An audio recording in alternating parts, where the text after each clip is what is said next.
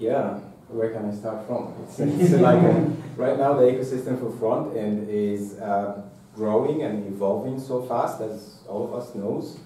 But my first advice about front end is learn how to write JavaScript. That's it, right? Everyone knows, everyone thinks that he knows how to write JavaScript. I still think that I know how to write JavaScript, but I don't, right? No one knows. So this is the first advice, is to deep dive into the core of the JavaScript itself. And don't focus on CSS and HTML, right? Because we have a misconception in some Middle Eastern company that front-end development is a UI development, and these are two different things. UI development can be done by a designer, and like an experienced designer can do front-end UI development, but front-end development is kind of real development that you deal with APIs, understanding RESTful APIs, understanding HTTP responses and stuff like this. It goes beyond designing and developing the UI. It's a web app. Yes, it's a web app, exactly. So fortunately, I prepared for this question a couple of things, but it's in my laptop, and we are streaming from this laptop. But I have a list of skills and stuff in the technical side that you guys need to master in order first to pass the interviews and in order to pass the probation period in your company and then shine afterwards. If you give me 1 second, I just can open it. Go ahead. Sorry. I just send it here to myself.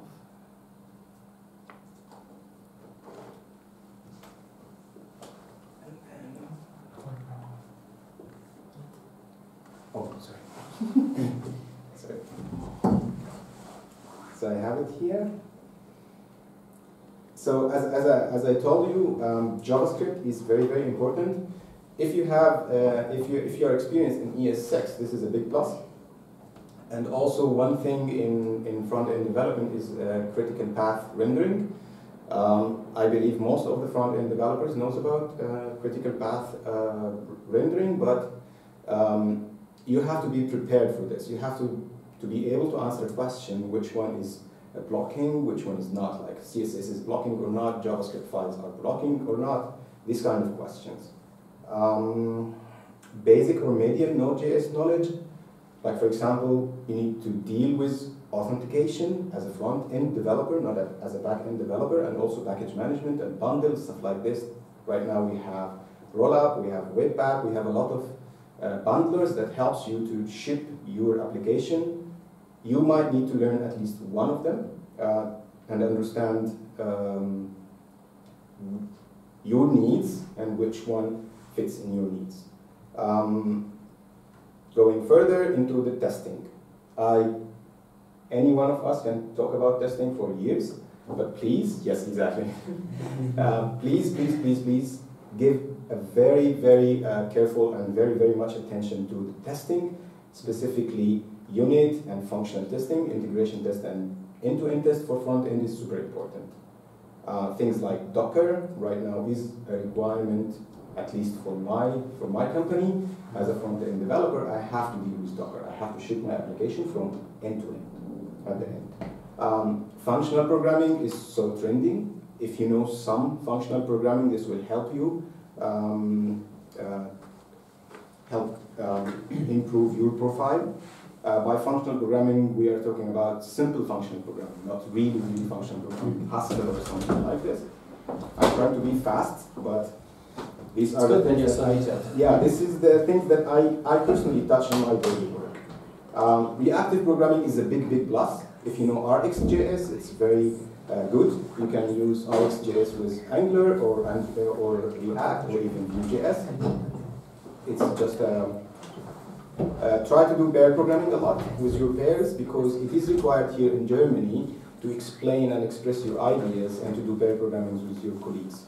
Maybe in your native language, in your home country, you can talk with your native language, but you have to practice how to talk to people with different culture and try to ship or deliver the idea that you have to them through code or through just articulating your idea. Static code analysis, have a look at ESLint, Prettier, these things. I've never touched it before I came to Germany, and then I figured out that it's super, super important, and it helped a lot in standardizing the way the team writes code. GraphQL is a plus. Server-side rendering is a plus also, if you know about it. And at the end, monitoring and communication skills. Communication skills, you have to focus on communication skills, and maybe we can take another question regarding this. Try to practice Codelity for front-end development, sometimes for algorithms, simple algorithms and stuff like this.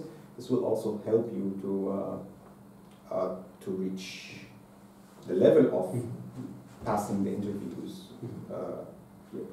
Good, thank you. It took so much time. Yeah, that's wonderful.